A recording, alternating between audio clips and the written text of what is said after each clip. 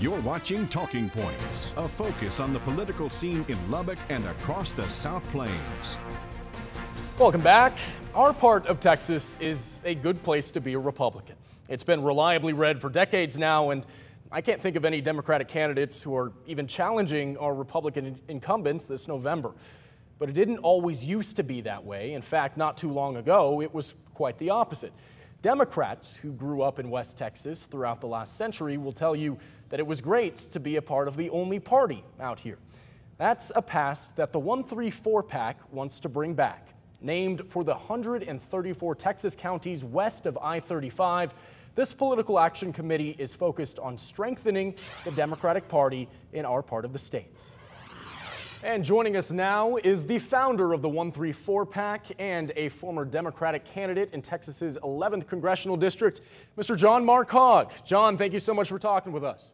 Thank you very much for having me. It's a pleasure to be here.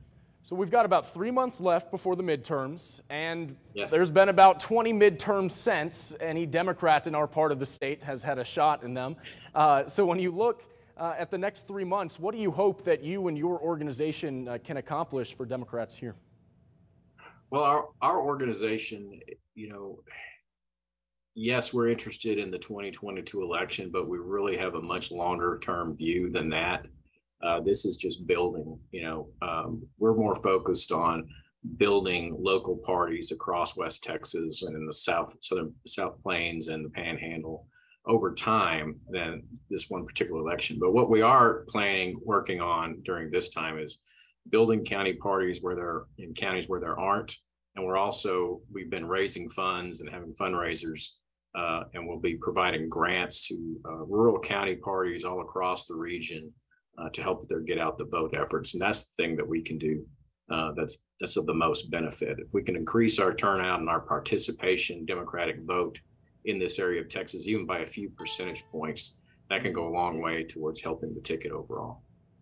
Right. A lot of people think about the top of the ballot races or the statewide campaigns, but it's not just about that. Often in rural Texas, some of the biggest problems for Democrats are on a much smaller level. It's about building up precinct chairs and county infrastructure.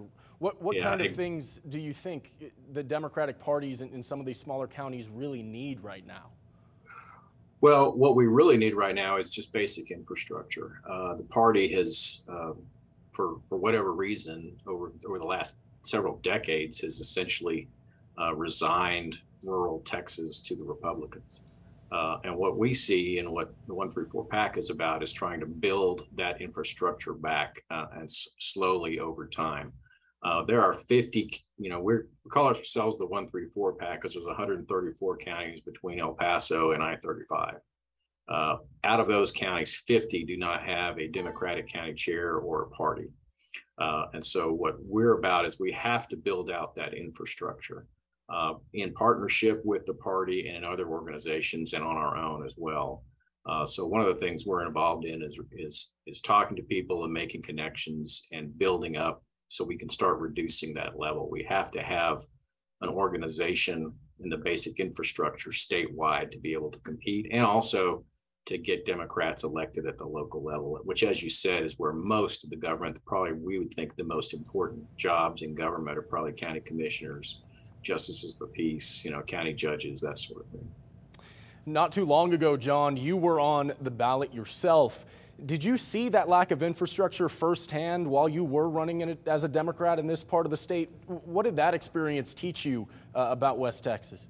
Oh, absolutely, it impacted. I was Democratic county chair of Tom Green County back in the 90s when Bill Clinton was president, and we thought we had it bad then. And what I saw when I ran for Congress, it was the 29 counties in District 11, half of them did not have county chairs, or the party had people listed as county chairs who told me on the phone, I'm not the county chair. And I told them years ago, I won't be it anymore.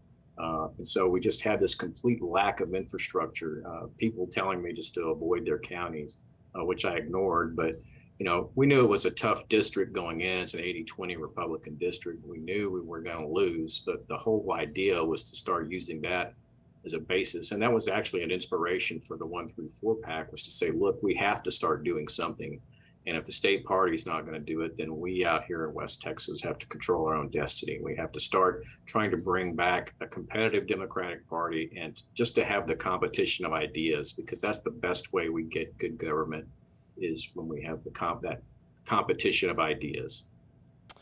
Right. We've seen some of the ideas that some major Democratic candidates have brought to West Texas recently. I know Beto O'Rourke has been here 3 times in just the last year. Mike Collier has been once.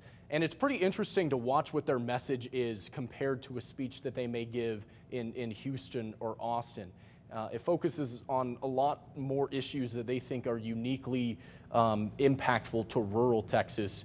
What do you think is the winning message for Democrats in this part of the state? What do you hope the party focuses on? Well, I think we have to focus on things that are of a more local nature and a regional nature. I mean, the part of the problem of politics is we nationalize everything.